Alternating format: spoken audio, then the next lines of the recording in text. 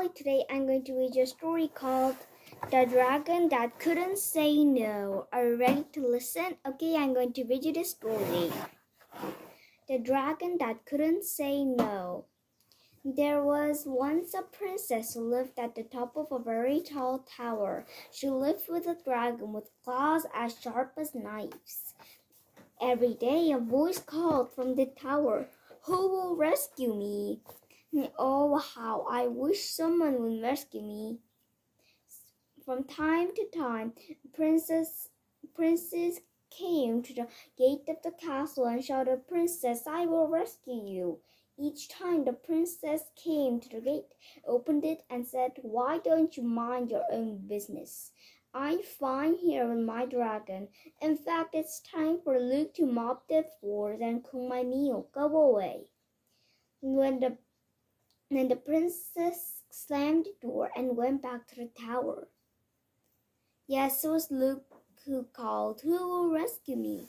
Oh, how I wish someone would rescue me." Princess Gladys was a real pest. She never stopped shouting orders at Luke. "Make the dinner, wash the dishes, sweep the floor, mend my dresses." The dragon always replied, "Yes, princess, of course, princess." Luke didn't know how to say no when he was really unhappy. Many years before, the princess was walking in the forest when she spotted a cradle. There were wild animals nearby about to attack it. The princess chased the beasts away with the umbrella. In the basket, she saw Luke, an abandoned baby dragon. She took him back to her castle. From that day on, Gladys did nothing but give Luke orders. Luke would have liked to leave. Every day he started at the mountains far away. He really wanted to go and live there, but the princess had saved his life, so he stayed with her hand and did something she told him to do. One morning, Luke was woken by a voice calling, "Help, Luke, help me." Luke went to the castle walls. Someone was kidnapping the princess. He laughed unkindly and said, "Princess, you will be the perfect wife for me." The knight limped over to his horse and threw Princess Gladys onto it and rode it. The dragon shouted, "I'm free. I don't have to do what I'm told anymore. I can fly far away from here at last." "Oh, but what about the princess? I can't just let her be kidnapped." Luke had a good heart. He decided he had to save Gladys. Flap, flap. Luke flew to the limping knight's castle. It was dark and dirty. In a small room, Luke saw the knight dressed in smart clothes. The princess was there too, locked in a cage. She was wearing a wedding dress. Luke hid behind a cupboard. The limping knight said, "In 10 minutes we'll be married, princess. Then you will make my meals, wash the dishes, and darn my socks. I'm going to check if the wedding cake is ready. See you later, my love." The knight skipped happily out of the room. They hurried to the cage. The princess saw him and sighed, "I'm so unhappy. Gladys, we have to get out of there," said the dragon. Gladys sobbed, "I'm locked in. You'll get out of this cage. I'll have to marry that horrible knight. My life is over." Luke said, "You don't have to marry him. There must be a way out." Luke blew flames on the lock, but it didn't melt. He tried to bend the bars, but he couldn't. "We must find the key," said the princess, "but where could it be?"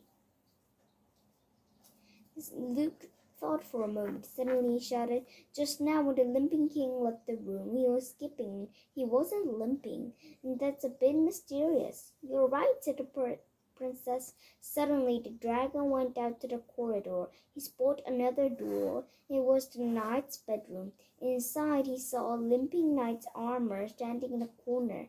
Luke Luke looked in one of the shoes, nothing. But in the other shoe, he found a big, heavy key. There was where the knight kept in. That was why he limped. The dragon went back to the princess. "Look what I found," he said, showing the key.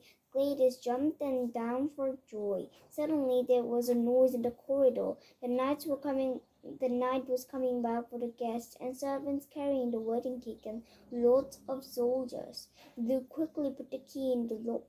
Click. The cage door opened. "Get on my back," said Luke. The princess climbed on the dragon's back, and he flew away in the window. "Stop them!"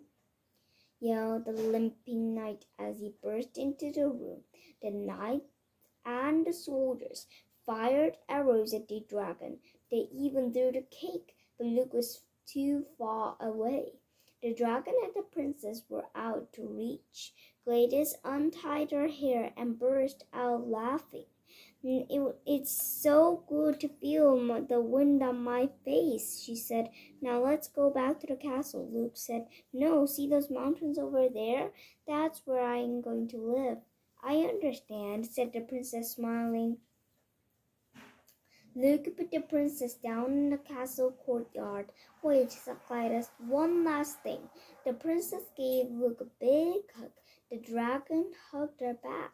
Then he flew high up into the sky. All the way to the mountains, he was free. The end. Okay, and this story, the limping knight. How did the dragon know that the key was on the limping knight's shoe? Okay, today I read you a book called The Dragon That Couldn't Say No. Okay, thank you for seeing this video. Bye.